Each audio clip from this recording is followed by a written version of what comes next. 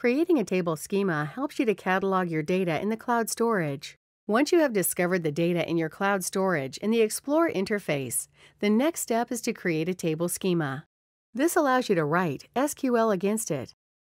On the sample data screen that is displayed for the selected data asset, click the Create Schema button. This opens the Create Table Schema to Hive window. Make a note of the root directory and click Next. Now, enter the Hive table name and click Next. Other entries are optional. Enter the column names and data types for the sample data and click Next. As you can see, the SQL query is automatically created and displayed to you on the screen. You can make edits to the query at this point if you wish to. Click the Run button to execute. Once the query executes successfully, you can see the table schema you just created in the left panel of the Explore interface. You can now execute your queries using this table schema.